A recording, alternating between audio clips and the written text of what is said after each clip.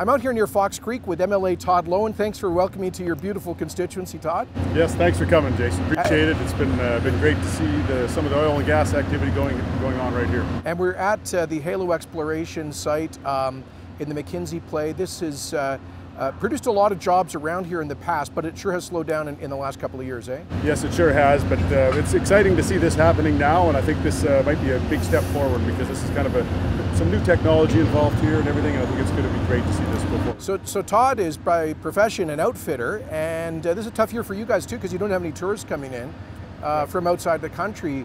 How is that affecting the region and the industry that you're most familiar with? Well, it's devastated actually. It's just like the rest of tourism in Alberta, of course, without having the residents or people come in from outside the country, from the US and Europe and things like that. Obviously, there's just absolutely no outfitting business right now, and obviously the tourism industry across Alberta is suffering. Well, we are going to be making a policy change so that Canadians can hire outfitters here in Alberta to make up for that. That's been prohibited in the past, but we've been working with you on that and trying to throw a lifeline.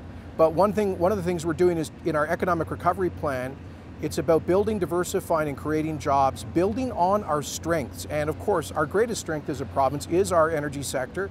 In this area, there may be billions of barrels of accessible oil, and we believe oil prices are going to come back. So producers like this, who are getting through this trough, I think are leading the way to a more prosperous future. And I know people up in this northwest corner of the province, they depend on resources, oil and gas, forestry, mining, and obviously agriculture. Exactly. No, it's great to see, and it's great to see a company like Halo taking some risks and going out there. But they've done the research, so they know they got a good thing going, and it's going to be great to see this come to fruition. Awesome. Thanks very much for welcoming me, Todd.